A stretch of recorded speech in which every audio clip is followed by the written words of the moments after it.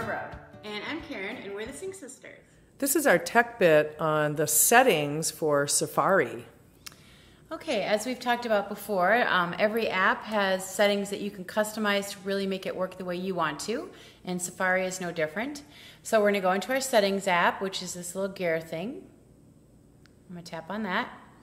And I'm going to scroll here on the iPad. It shows over on the left your apps that you can customize, and then when you tap on one, it'll show you what you can customize on the right. On the phone, just because it's narrower, this will be here with your apps, and then once you tap on something, this screen will come up and show you what you can customize.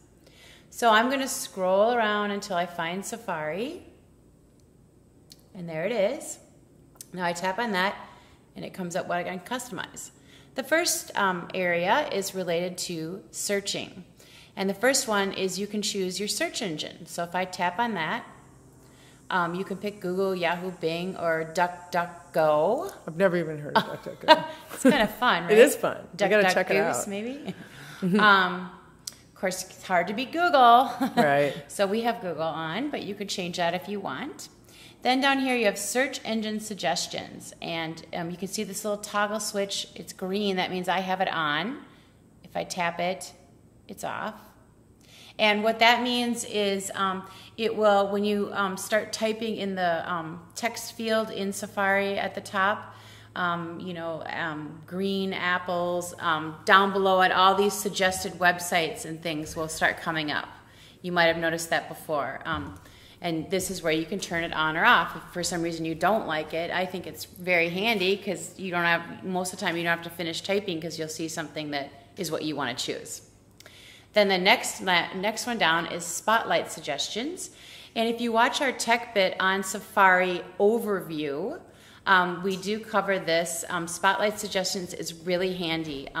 When I'm in that top text field again and I start typing, first it's going to show the search engine suggestions that we just looked at, and then below that it's going to show Spotlight Suggestions. And Spotlight is the search engine on your device, on your iPad or your iPhone, and that will show you on the page. So for example, say I was reading a article on Lake Minnetonka and I wanted to find a specific bay of Lake Minnetonka.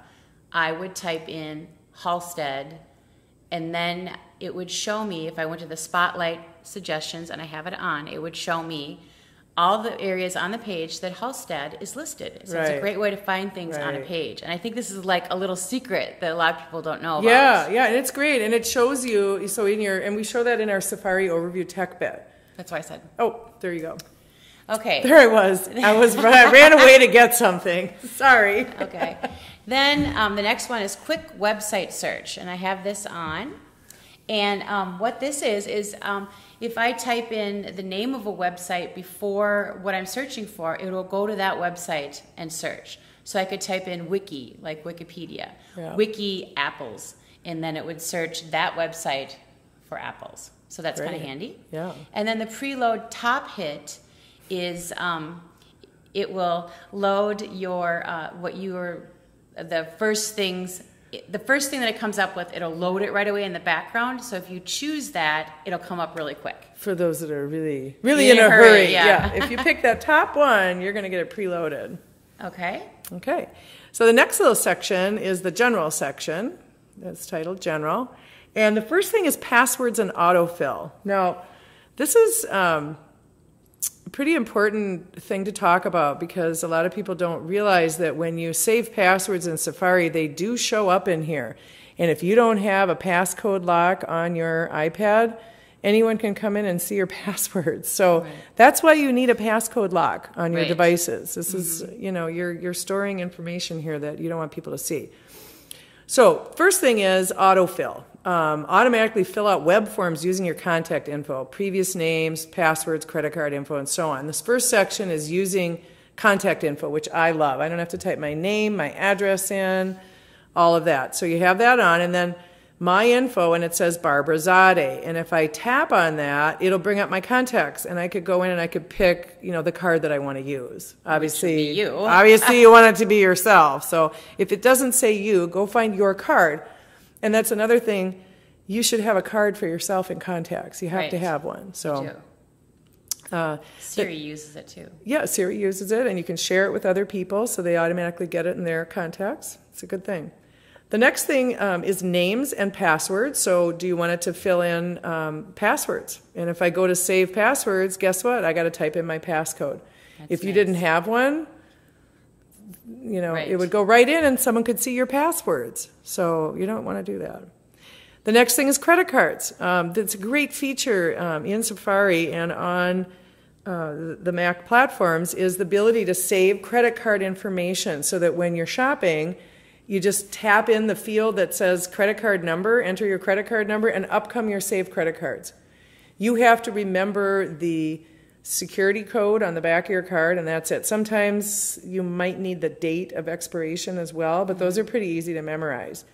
And I love it. I think it's a great feature. And again, when I go into it, it needs my passcode. Nobody can see it. But, of course, you know your passcode. You could enter it and check if you forget, too. That's handy. That's very handy, right? Especially for the passwords up there. Right. If, for example, you're wanting to give the password to somebody. Somebody calls your husband calls and says, I need the password. Earthquake. Yeah, we're not in Minnesota. We're in we had California. An earthquake. Get that straight now. We're good. Okay.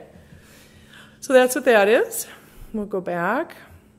And the next thing is favorites. So this is a quick way to access favorite bookmarks when you enter an address, search, or create a new tab. It'll come up with favorites. Or I could have it come up with, like, the weather if I wanted to. Right. So that's a nice feature.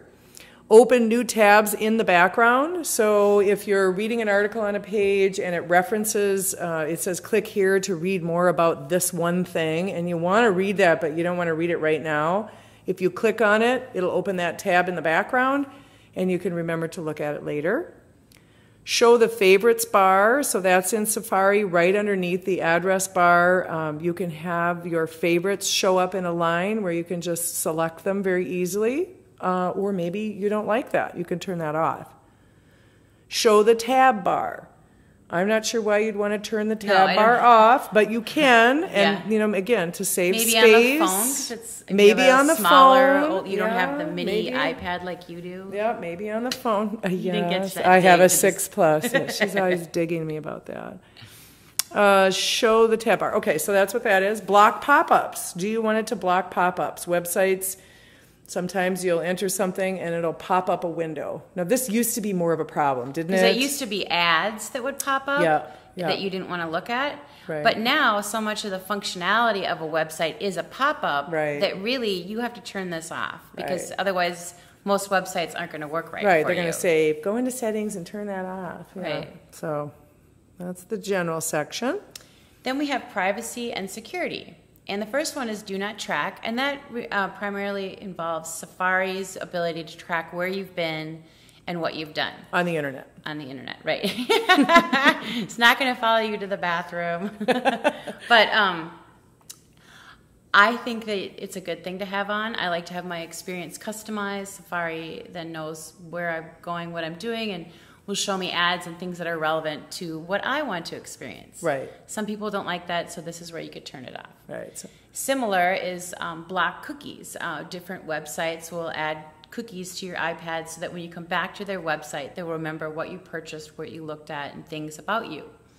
Again, some people just don't like that, but I think it's great. I want to go to, Old Navy, and I want them to know what I want to see. Right. I don't want to waste time trying to find it myself. Right. I mean, they don't buy it for you or anything. No. They just show you stuff that's relevant. Yeah. Ads, things like that.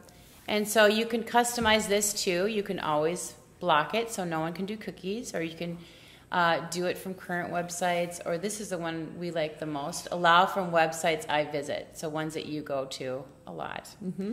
And then always allow, you could choose that also. Then down here is a fraudulent website warning. You probably want that on. Yeah. It'll just alert you if there's something wrong with the website. The security isn't good, and Yep. they've been rated bad or something. Yeah. And then down here in blue, you see clear history and website data.